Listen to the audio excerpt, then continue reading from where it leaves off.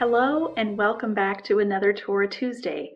Today we're back in Exodus chapter 1, and I want to show you a couple of things in verses 8 through 10 that I find interesting.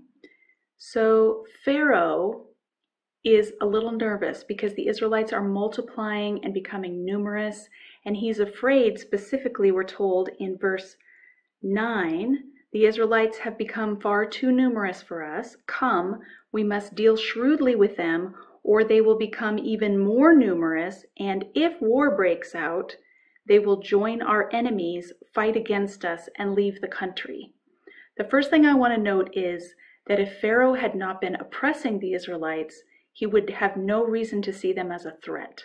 The reason they are a threat to him is because he knows that they would take their first opportunity to fight him and leave, because he's made their lives so miserable. So Pharaoh is the cause of his own problems to begin with. They're only a threat to him because he is oppressing them. I want to show you two words in this verse 10, that I think make an interesting connection back to Genesis. So first of all, it says, come, we must deal shrewdly with them. The word for deal shrewdly is from the verb hakam, which is connected to the noun hokmah, which means wisdom. So let's deal wisely with them.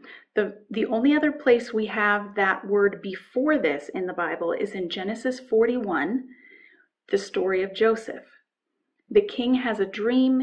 He is troubled by his dream, and so he calls all his advisors, and none of his wise men are able to solve it for him. Somebody calls Joseph up from prison. He is able to interpret Pharaoh's dream, and then he gives Pharaoh some advice.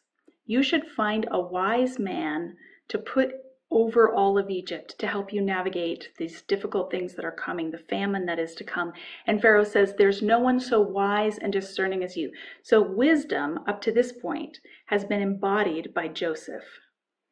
But in Exodus chapter 1, verse 8, we're told that Pharaoh, when he came to power, didn't know Joseph.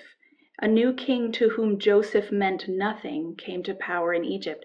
So he is now wanting to deal wisely. He sees the need for wisdom and rulership, but he's completely lost sight of the wisdom of previous generations that came from the Hebrews themselves. And now he sees the Hebrews as a problem. So interesting there.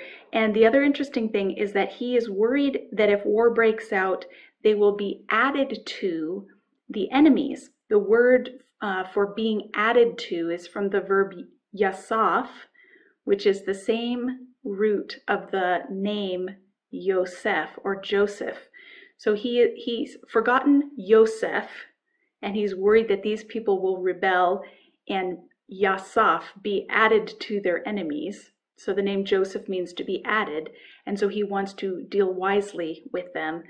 And Joseph was actually the wise man. So really interesting to see how the narrator is giving us clues of the connection back to Genesis and showing us basically Pharaoh's own folly.